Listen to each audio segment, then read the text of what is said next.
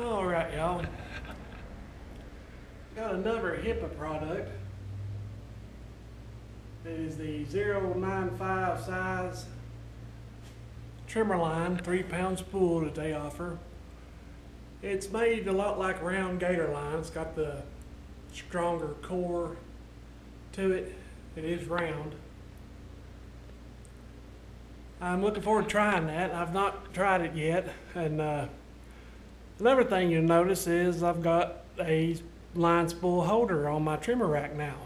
You can go back in my previous videos and see that I've never had one of these mounted on before. And the reason being is because of that.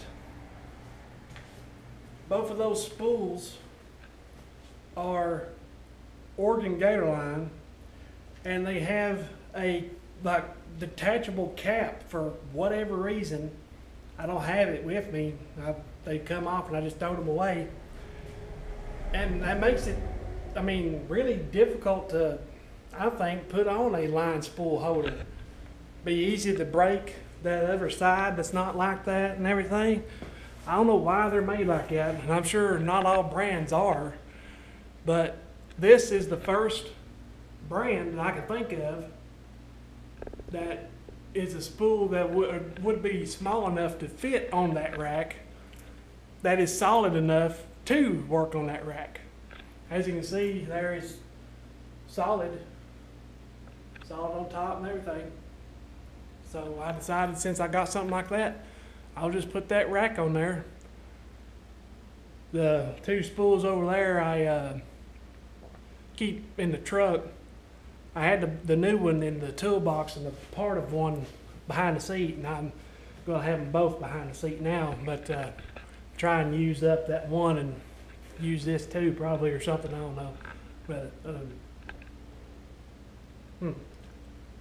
video on that tomorrow. But anyway, if y'all would like to get some of that line, I'm not sure if it's on their website or not, but they do have it on their Amazon store.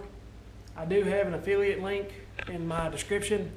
Anything that you buy from Hipa through my link, I receive a commission or whatever you want to call for it.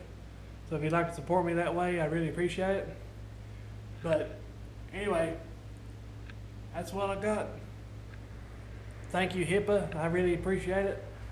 Look forward to using this line, and I'll try to update later on how it works. See y'all later.